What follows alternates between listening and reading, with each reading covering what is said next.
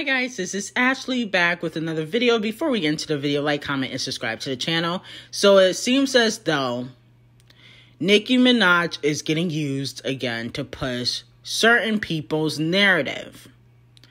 So somebody sent me a tweet of Donald Trump Jr. basically saying that, oh, Nicki Minaj was right, because now people are noticing that there are some side effects to the virus, okay? And so people are going back to what Nicki Minaj said a few months ago, which she could have been right about, okay? You know, she had a point. But at the end of the day, I feel like the Republicans are using Nicki Minaj to push their narrative. They don't really care about Nicki Minaj like that. They were streaming her music for like a week, and then they went ghost. After that whole Vox comment, the Boys record happened. They didn't support that. The Boys record low-key flopped in the US. It did okay in the UK. But let's be honest. They just using Nicki Minaj to push, their narrative. Because why didn't they support her music after the fact? Okay? Now, of course, there was the controversy with, blackfishing and everything. But most, Caucasian people don't really care about that. Because, they're usually the one blackfishing. Okay? So, with that being said, I feel like the Republicans need to leave Nicki Minaj out their mouth. Stop bringing her into stuff. And then on top of that, because of the whole Vox comment, she got shadow banned on Instagram. Okay, I don't know if she's still shadow banned, but I believe she is. So with that being said, it really did not benefit Nicki Minaj, and I think she needs to stay out of it. And people always try to insert Nicki Minaj into their drama. I never understand why. Cuban Doll did it. Tasha K is doing it. And now Donald Trump Jr. did it. Moving on to Chloe and Gunna. Are Chloe and Gunna the next power couple? Okay, because it's looking like the industry is definitely trying to push them. I don't know if the industry is going to be successful. Okay, because, Chloe Have Mercy is still not that great of a record, but she did get a nomination at the Image Awards, okay? And I noticed Summer Walker wasn't nominated for Outstanding Female Artist. Summer Walker had a very good 2021. Didn't she have the highest selling R&B album?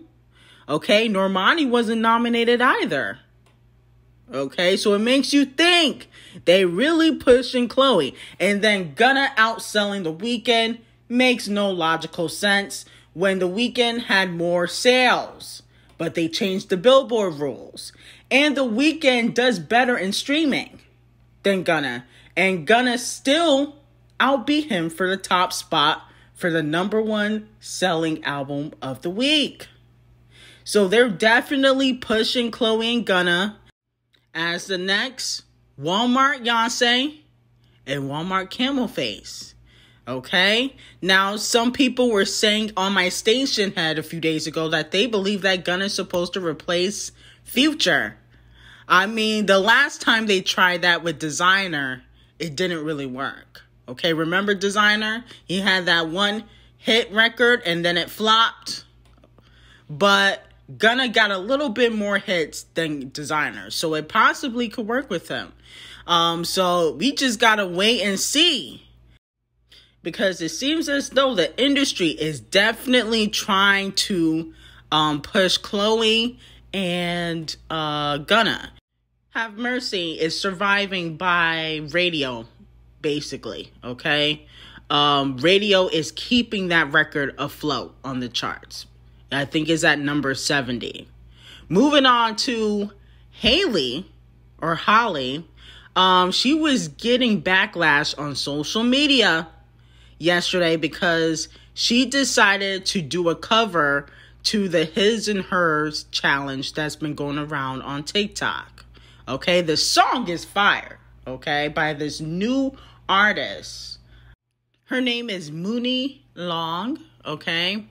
And I guess she used to write for artists like K. Michelle. She said K. Michelle stole her record. But anyway, so Holly does the same cover on TikTok, and people were dragging her because it really didn't sound that great, okay? Now, she said she was singing it an octave higher because she's a soprano, okay? But that doesn't mean it sounds good. If you cannot sing an octave lower, Holly, then don't sing the record. That's not really an excuse, because at the end of the day, it still didn't sound that great. I mean, it should at least sound decent. You don't have to do it exactly like the original artist, but it sounded a hot mess. I'm not going to lie. And I like Holly, Haley, whatever her name is. But at the end of the day, I mean, you should have known better. Okay? If you cannot sing an octave lower, then don't sing at all. Okay? Because you can't really give the excuse, oh, that you're a soprano. Because you don't see other artists doing that. Moving on to Drizzy Drake and Ariana. I'm hearing that Ariana wants to put out that record with Drake.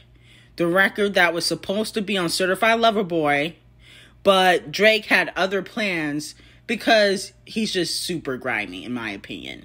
I mean, a lot of those songs he could have kept in the stash for Certified Lover Boy and done some, features that a lot of people wanted. But of course, Drake decided to put out his 10th collaboration he has with Young Thug and Future. And then also, according to academics, Drake is not too happy that Certified Lover Boy did not have a God's Plan or One Dance. So he might be putting out some music this year. But here's the thing. He had the opportunity to have a God's Plan or a One Dance on Certified Lover Boy. But Drake is lazy.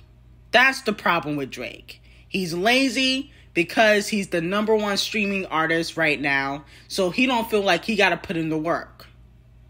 But once he start flopping, that's when he'll start really showcasing his talent again.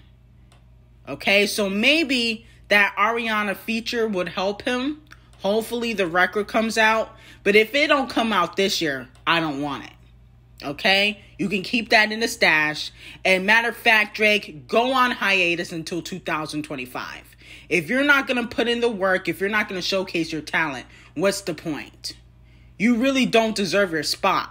And that's why I cannot wait for Kung Fu Kenny to come back and showcase some real talent. Because it's been very lackluster, especially with Drake, in the last couple years. Ariana always brings it. I didn't really like her last album like that, but she's very talented. And she's not lazy, but Drake is. So let me know if you still care about the Drake and Ariana collaboration. Moving on to the Queen of Makeup. I've been hearing that she got 3 collaborations with 3 female rappers. Now, 1 collaboration may not be with music, but 2 are. So we just gotta wait to see. If Rihanna doesn't put out the album in 2022, she can keep it also. I'm tired of the games. I'm tired of hearing soon. I always will love music. I never will retire. You've been retired for 6 years. Stop with the excuses. If she does not put out the album in 2022, I will not care. Okay? Because too much time has passed. You're not Sade. Okay? Don't try to put out an album 10 years later. Anyway, let me know what you guys think. Like, comment, and subscribe to the channel. And have an amazing day.